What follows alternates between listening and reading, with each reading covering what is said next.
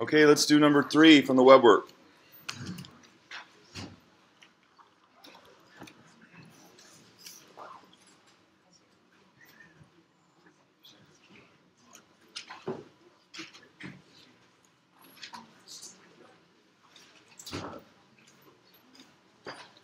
Here's my version of number 3. F of x 2 over, and then I did 1 minus negative 49x squared.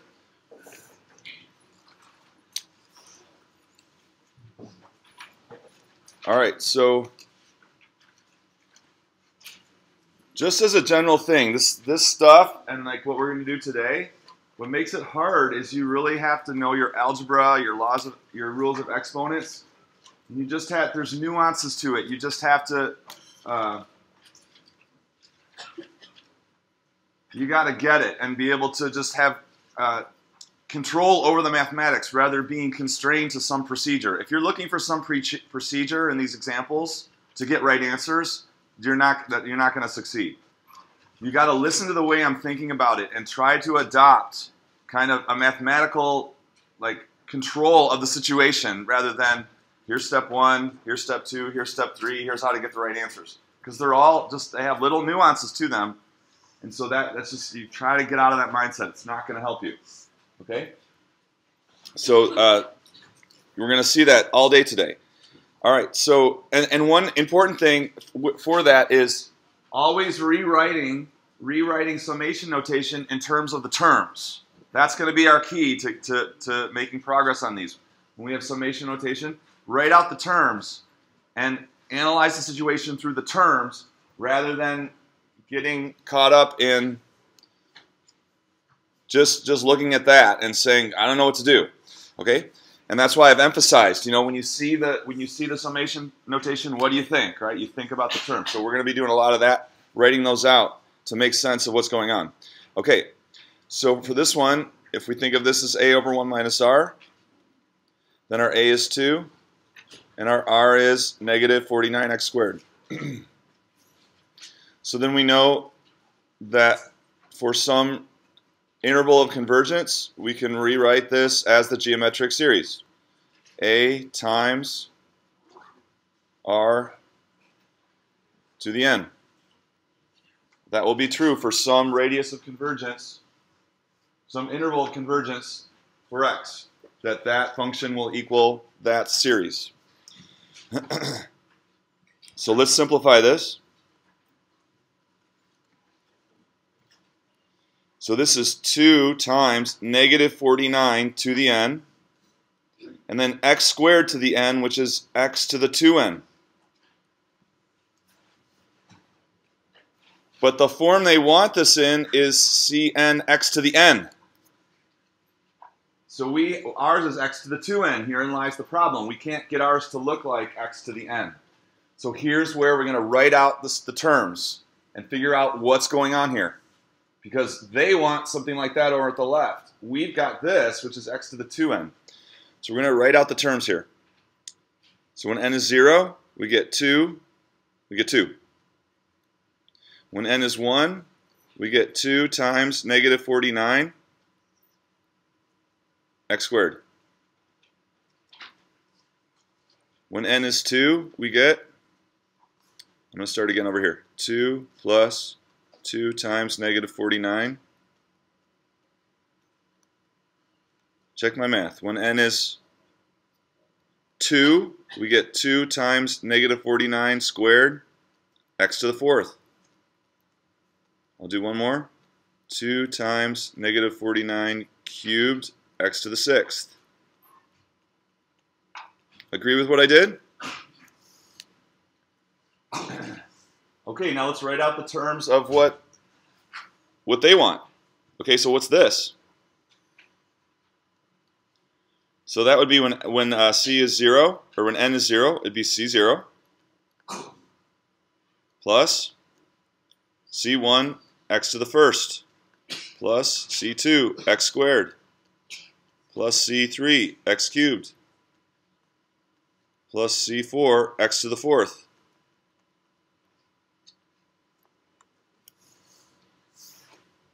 So we have this.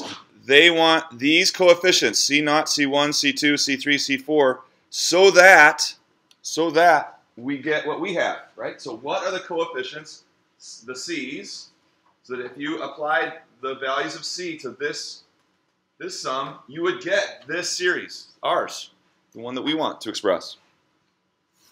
So notice, so what would C0 be? That's when there's no x, right? It's just a constant term. Well, there it is. Okay? What would C1 be? So C1 is the coefficient for x to the first. We look here. What is our coefficient of x to the first? We don't have an x to the first. You see? We don't have an x to the first in ours. Our next term is x squared. So what does C1 need to be so that we can get this thing? Do you see that C1 needs to be 0? If C1 is 0, then we won't have an x, we won't have a linear term, x to the first. That's what we want. So that needs to be 0. What does C2 need to be? C2 is our coefficient of x squared. Again, what does C2 need to be to recreate this series? Well, it's going to be our coefficient on the x squared term.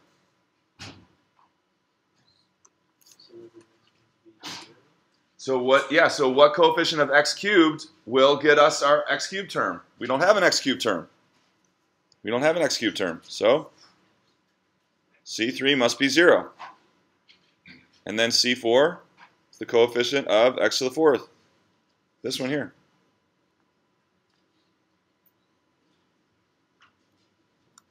So this is the kind of like ingenuity you need. And the key is write out the terms. Write out the terms. So what we have is the first line, and we need to get it in the form of the second line. So what do those coefficients need to be so that if we plugged in all those coefficients, we would get the series that we have? So C0 is 2, C1 is 0, C2 is 2 times negative 49, etc. C3 is 0, C4 2 times negative 49 squared. Okay, anybody have a question? So this is the kind of like ingenuity and thinking that we have to have. There's no recipes for these. There's no recipes that work for all of them. So it's about becoming a mathematician. You have the freedom, you know the rules, and you have the freedom within the rules to do things until you figure it out. That's what being a mathematician is. Okay, questions on this? Doesn't make sense. Okay, so we left off last time with this example. And we said this kind of looks like a over 1 minus r, but not really, because it's 1 over something squared. 1 over something squared. So what is... Yeah, thanks. What is a function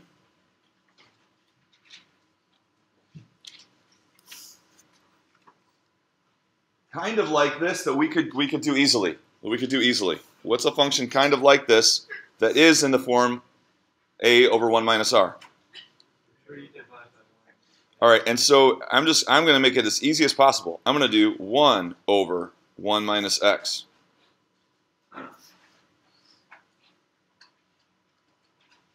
So let's write out what that is.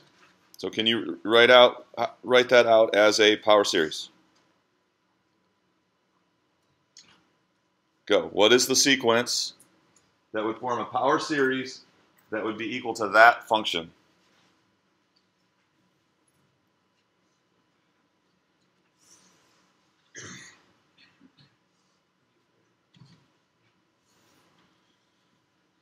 Okay, so you should be thinking very simply 1 times x to the n. So it's just x to the n. That's actually the example we did last time. A r to the n, if n starts at 0, right? If n starts at 0, it's a r to the n. So, write out the terms. You see that expression, you think what? Write it out.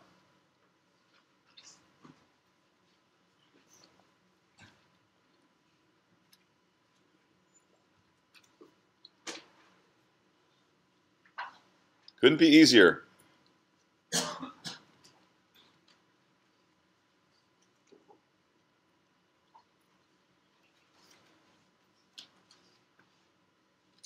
Okay, and then we just gave a preview last time of what we want is we want to write a sum for h of x. And h of x is something over 1 minus x squared. So what can we do to f to make it look more like h? What can we do to f to make it look more like h? And we said the hint was use calculus. Use calculus. What can we do to f to make it look more like h? Yeah, if we took the derivative, what is this? This is 1 minus x to the minus 1, right? So let's take the derivative, f prime of x.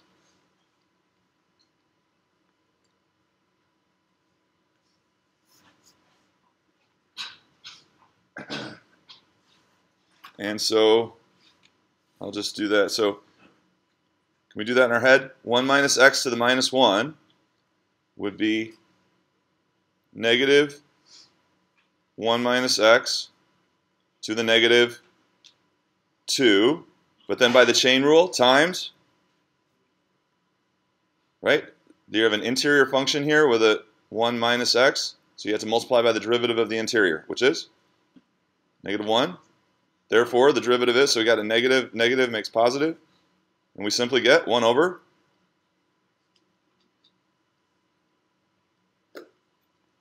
1 minus x squared.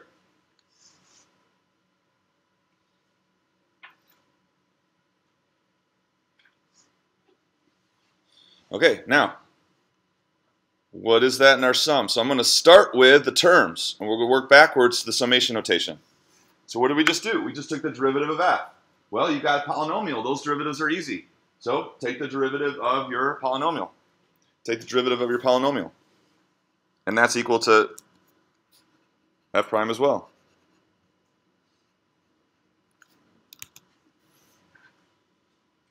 So derivative is 0 plus 1 plus 2x plus 3x squared plus, one more, it would be 4x cubed, right?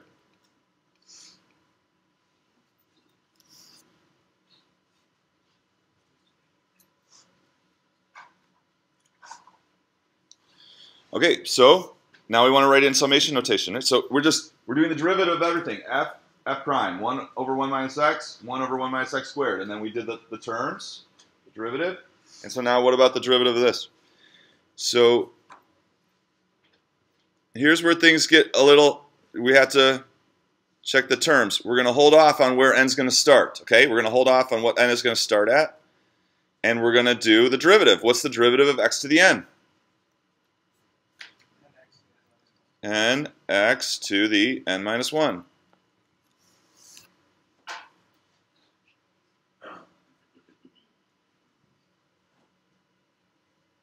Now we're going to figure out where does n have to start? Where does n have to start? So we get these terms.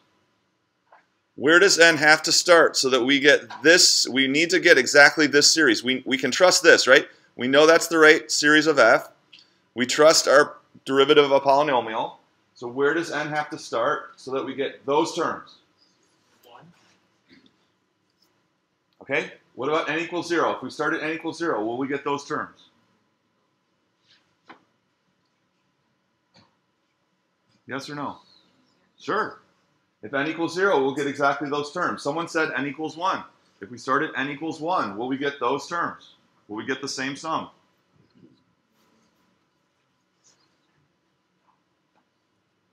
What happens when you add 0 to something?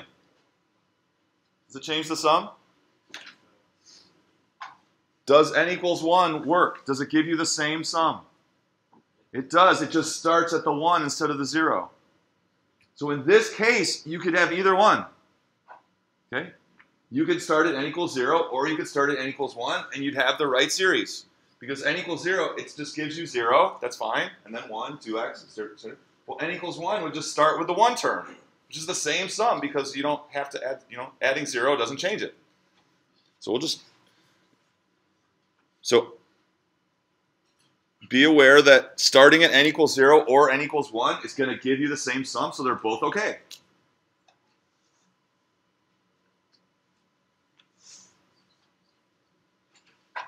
Okay, is f prime of x equal to h? Do we have the series for h? And if not, what adjustment do we need to make to get h? It's an easy one.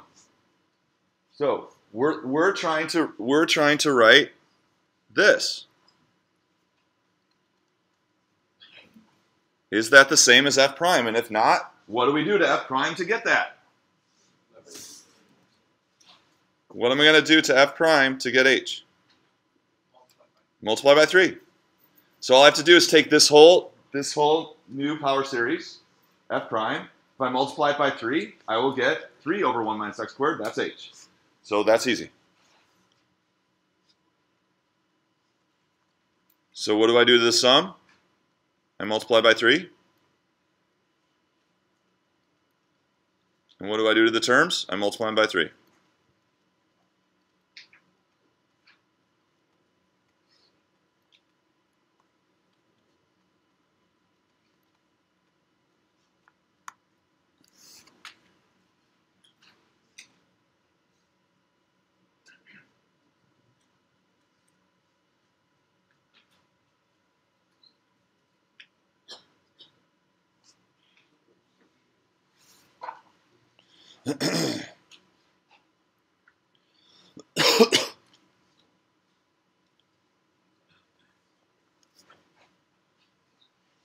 Okay, what about interval of convergence? Interval of convergence. So we're going to use the, what? We'll use the ratio test on this. So we'll have 3n plus 1 x over 3n x to the n minus 1.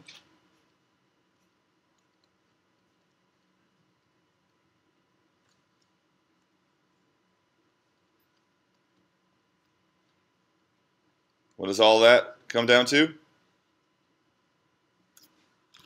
When I take the limit, simplify and take the limit, just x, right?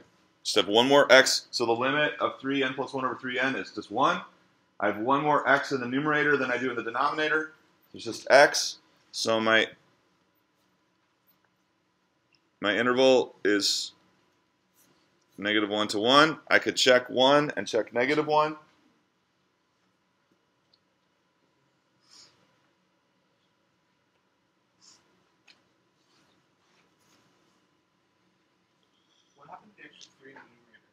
There's 3. It's just 3 in both. There's not an extra 3. You see? Yeah. There's not. There's just 1 3 in both. There's just 1 3 in both.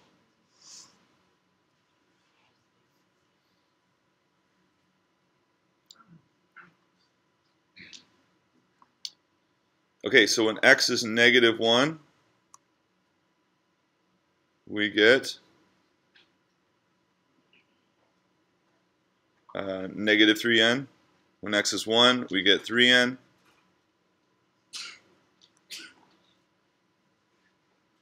Neither of those converge, right? So I plugged in -1, you get just 3n, or sorry, -3n. You plug in x equals 1, you get 3n. Neither of those converge. There's our interval. So hx, so this series we got for hx is valid, or it converges to this function, 3 over 1 minus x squared, when x is between -1 and 1.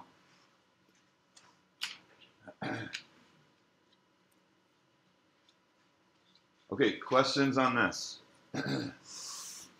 That was an easy one. Please, yeah. Shouldn't you have x to the n on top? Yeah, sorry. Thanks.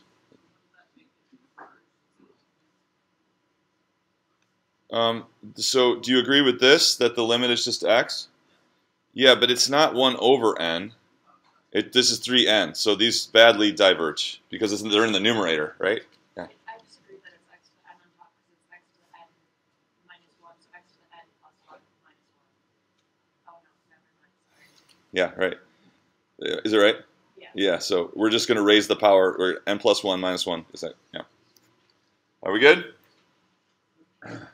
Thank you for pointing that out. That should have been x to the n in the numerator. Any other questions? All right, let's try a harder one.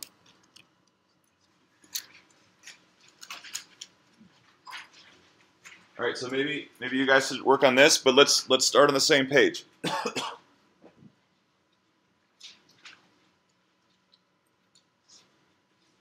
So we want to start with something else. I'll call it P.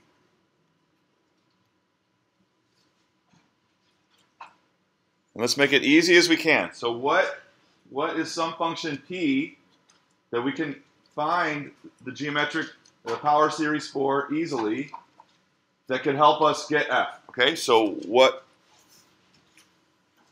function, what over what,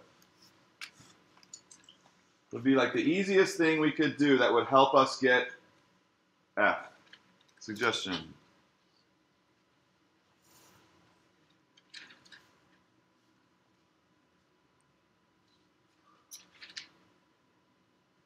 Anybody want to give it a shot? Yes.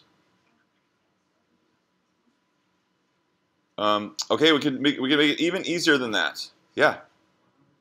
Yeah. So that would be okay, but we're gonna start easier. So instead of 1 over 2x plus 1, let's put it in the right form. So 1 over 1 minus 2x, negative 2x. Okay, do you see how that's kind of like the easiest possible function that if we took the derivative would get us something close to F? So we'll all start with that and see how you do. Take 5 minutes and see how much progress you can make on this. So you're going to write out what? You're going to write out the summation notation and all the terms. And then take it from there.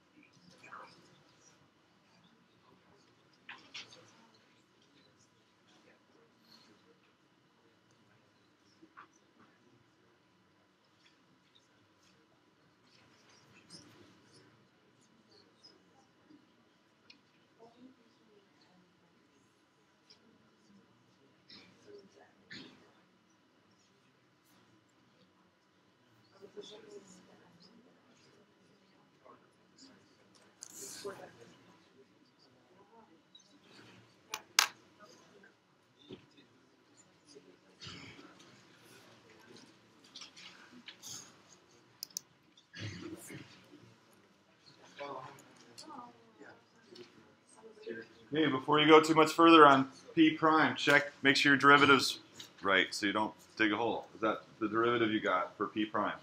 That's what you should have got.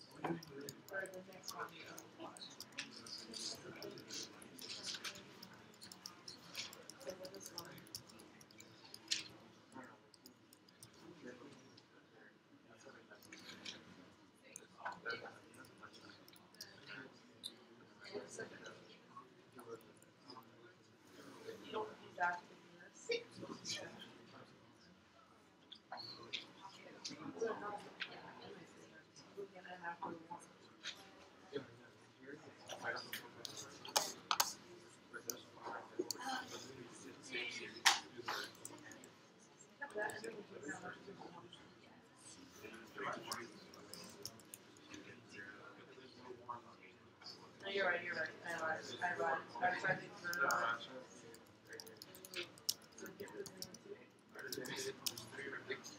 oh no, why did you say that? Just talk about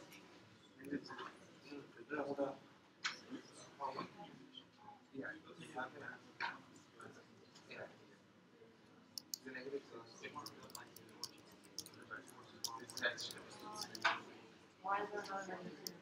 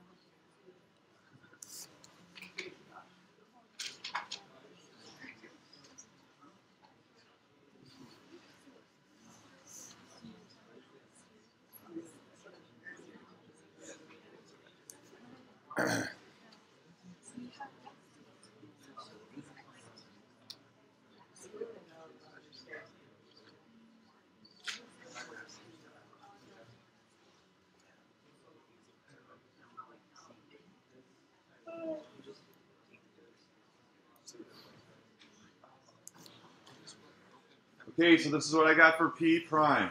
N times -2 to the n, x to the n minus 1, after simplifying the derivative in the sequence.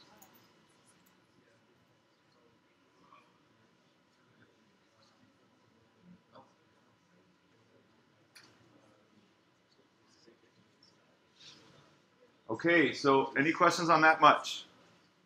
And p, just getting p prime. Do you follow? Did you get something close at least? Hopefully.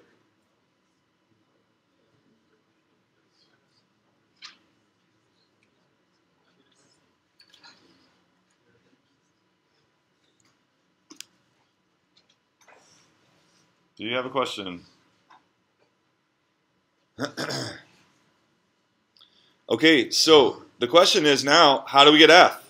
So we've got -2. We've got a series for -2 over 1 plus 2x squared. We want x over 2x plus 1 squared. So what do we have to do to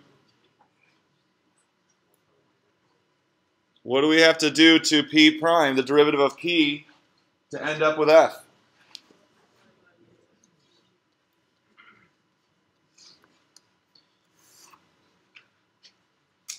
So first of all, we got a -2 in the numerator. We don't have a -2. So one thing we're going to do is divide by -2. But then we also need what? Divide by x. We're going to divide by x. What do we need to do to p prime to get f? We need an x. We need to multiply by x and divide by 2. Do you see it?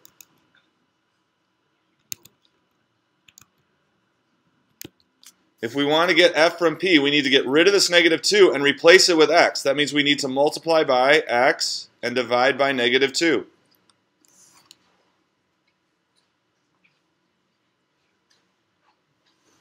And then we'll have x over 1 plus 2x squared. That's what f is.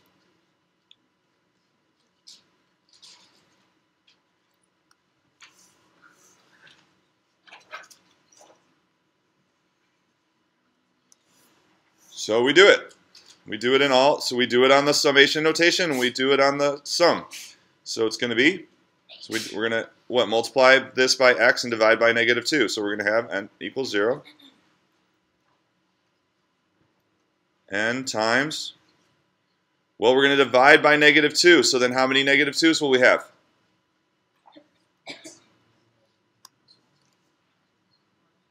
So we had n multiplied together, and now we're going to divide by -2. So we'll have one less. We'll have one less -2 than we did before when we divide by -2, right? You imagine that -2 as a bunch of -2's multiplied together, n of them. We just divided by -2, so we'll have one less, n minus 1 now. But we're going to multiply by x. So how many x's will we have multiplied together? So we have n minus 1. We're going to multiply by one more x. Now how many x's multiplied together? N.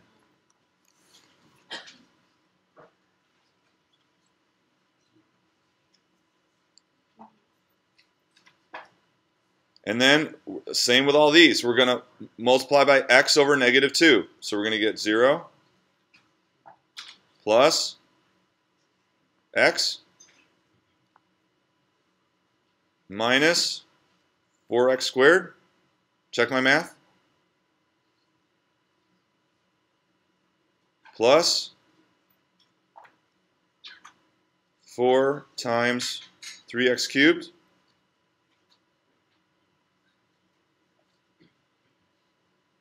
Is that right? And divide by 2. Yep. Check my math.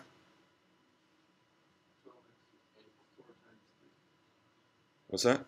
12. 4 times 3.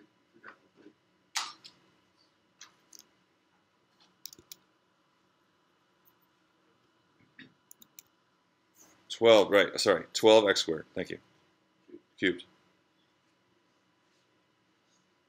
All right, then minus, divide by 2, 8 times 4, 32, and one more, so minus 32x to the fourth.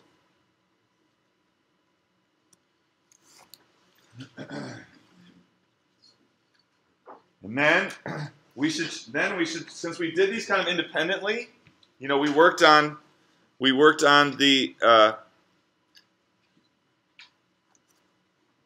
changing the sequence and then changing the terms independently. Now, a good check would be to say, do you get this series? Do you get those terms when you have this series, right? So when n equals 0, we get 0. We're good. When n equals 1, we get 1 times -2 to the 0, x to the 1. That's x. When x equals 1, sorry, when n equals 2, you get 2 times -2 x squared, -4x squared. So because we worked on the summation notation form and the terms form independently, a good thing to do would be to check. Plug in all the values of n in your summation form to make sure you get the terms.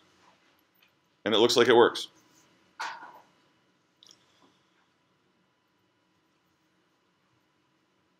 So here is our power series for f, and then we could find the interval of convergence.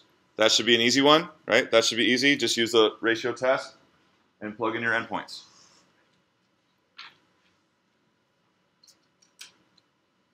Okay, lots going on here. You got to be on top of lots of different things at once.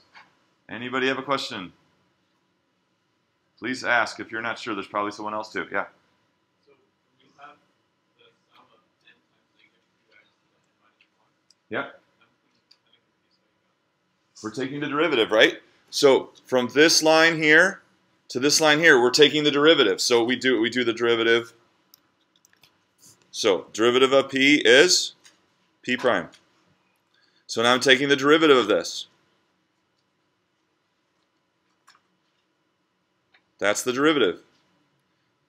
And just the power rule. N times -2 to the n minus 1 times the derivative of the inside. Chain rule. So I'm doing the derivative. I'm doing the derivative here. I'm doing the derivative here. I'm doing the derivative here. It's derivative, derivative, derivative, right? So that's just the chain rule with the power rule on negative 2x to the n. Yeah, you're just doing the derivative. We just did the derivative on all aspects of p to the x, or px, p of x. Other questions? Okay, we need another one.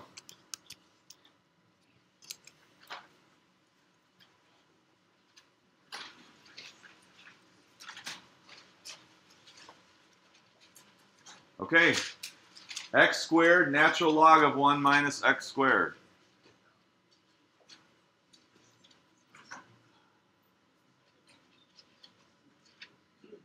So let's start with, can we write a function? Let's call it this time, let's call it, I don't know. Doesn't matter. G. What's the easiest a over 1 minus r that might help us get this? What's the easiest a over 1 minus r that might help us get something like this? She's suggesting 1 over 1 minus x squared. We see this 1 minus x squared here, and we say that's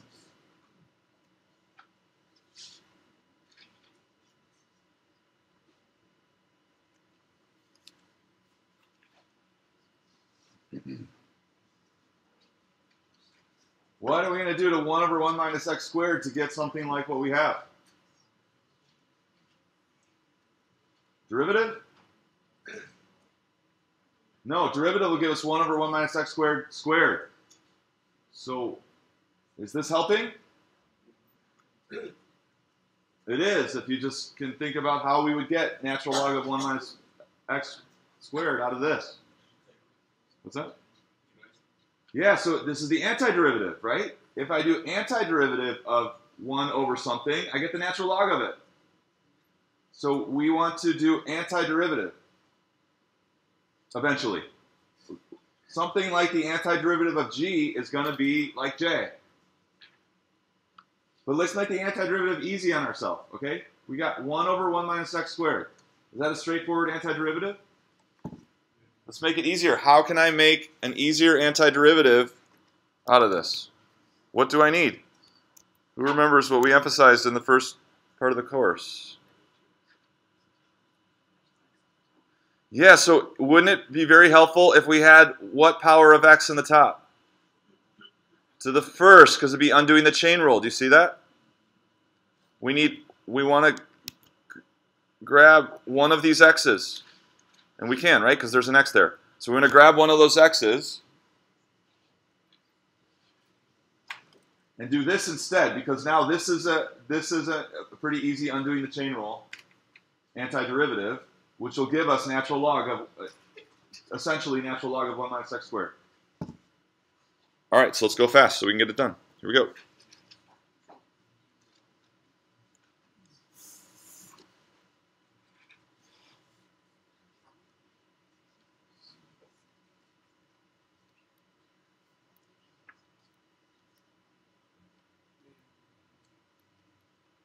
Right? A r to the n. A r to the n. Let's write out some terms. And this is essentially what? X to the 2n plus 1 is what that all amounts to, right? X times x to the 2n, x to the 2n plus 1.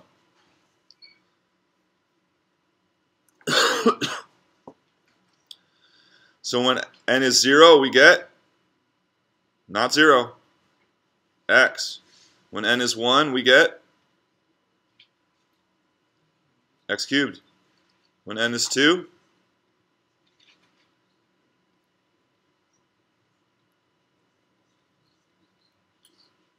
so that's a nice easy one to start with. Questions on that much? So what do we want? We want the antiderivative. Antiderivative.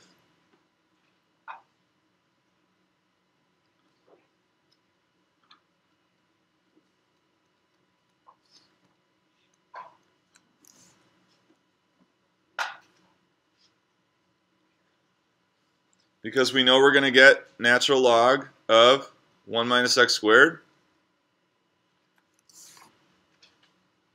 And remember our undoing the chain rule procedure, right? So we take the derivative of that, and we have to see what we need to make it look like g of x, right? So if we take the derivative, we'll get 1 over 1 minus x squared times what? Negative 2x. Well, we don't have negative 2x. We have just positive x. So what other coefficient will we need? Negative a half, right? Now the derivative of this new function is exactly x over 1 minus x squared. Remember undoing the chain rule? Okay, so now antiderivative of the terms would be antiderivative now. X squared over 2, right? X to the 4th over 4. X to the 6th over 6. X to the 8 over 8.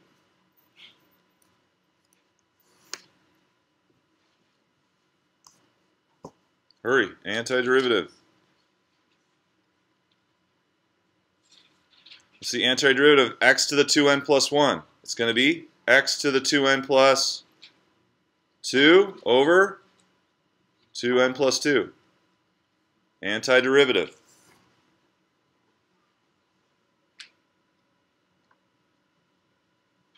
So I put down n equals 0. Does n equals 0 give me the right series?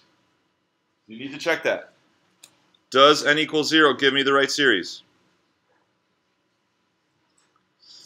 Okay, yeah. So when n equals 0, I get x squared over 2.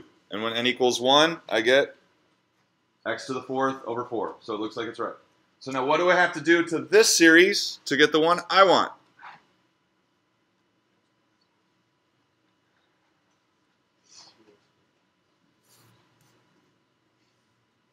So I've got this series, right? What? I need to multiply by negative 2 and also multiply by x squared. So this right here,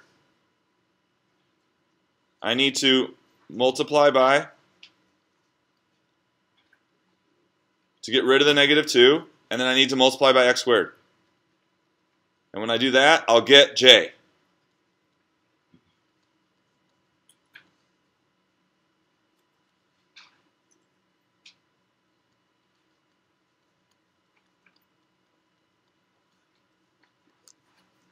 Did you catch it? And so I'm going to do that to everything. Negative 2x to the 2n plus, how many more x's did I multiply on? 2. So it's going to be negative x to the 2n plus 4 all over 2n plus 2. And then etc. So you can do that. So you're going to multiply by negative 2x squared.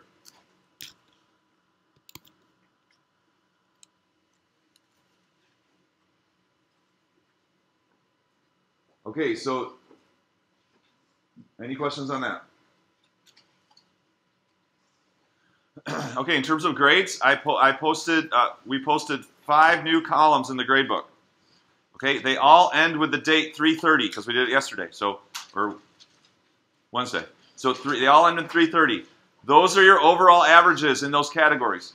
If Blackboard is trying to compute an overall total points for you, ignore that. That's why we posted these 5 columns. Ignore anything that Blackboard is trying to compute an overall grade, total points. Ignore that. Those 5 columns are correct, and the last one is overall. That's your current standing in the course on a 0 to 100 scale. It's your current standing in the course. All right?